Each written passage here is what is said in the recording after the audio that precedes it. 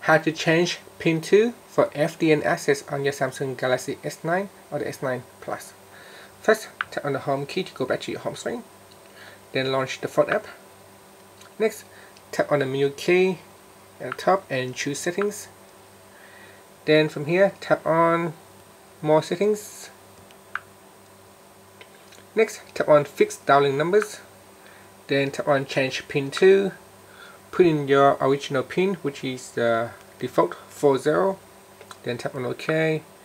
Now we need to put in the new pin. Again, put in your new pin for your pin 2. Then tap on OK.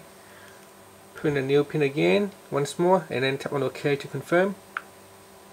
And that's it. That's how you can change the pin 2 on your Samsung Galaxy S9 or the S9 Plus. Finally, tap on the home key to go back to your home screen. Thank you for watching this video.